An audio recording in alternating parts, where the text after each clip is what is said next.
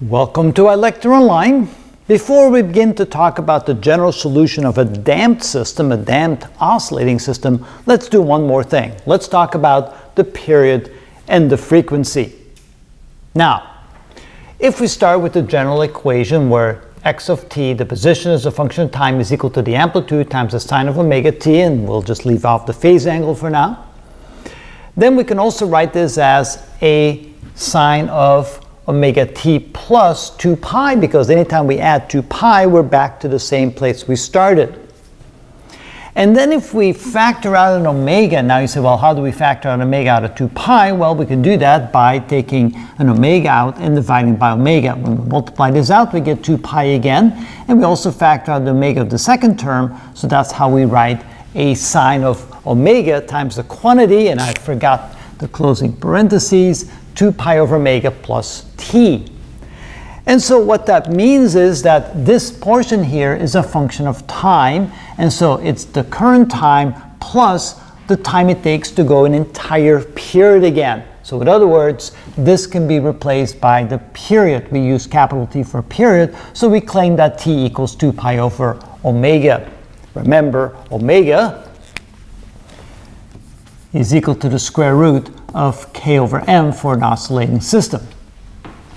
So we're going to check if that's true. Notice that the frequency is equal to the inverse of the period, or the period is equal to the inverse of the frequency.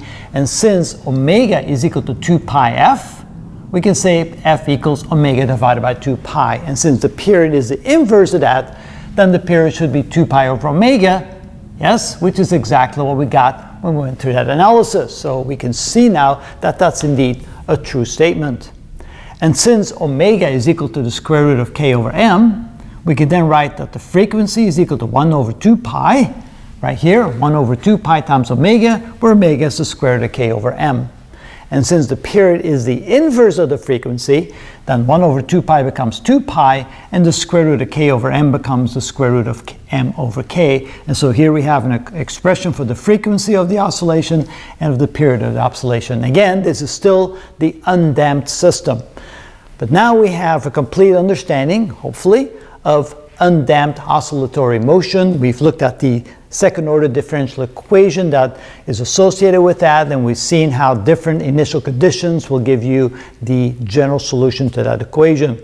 Now we're going to look at damped systems. So starting on the next video, we'll take a look at the general equation of a damped oscillation system or oscillatory system, and then we'll see that there's multiple types of solutions, and we'll look at each of those different types of solutions to a damped oscillatory system.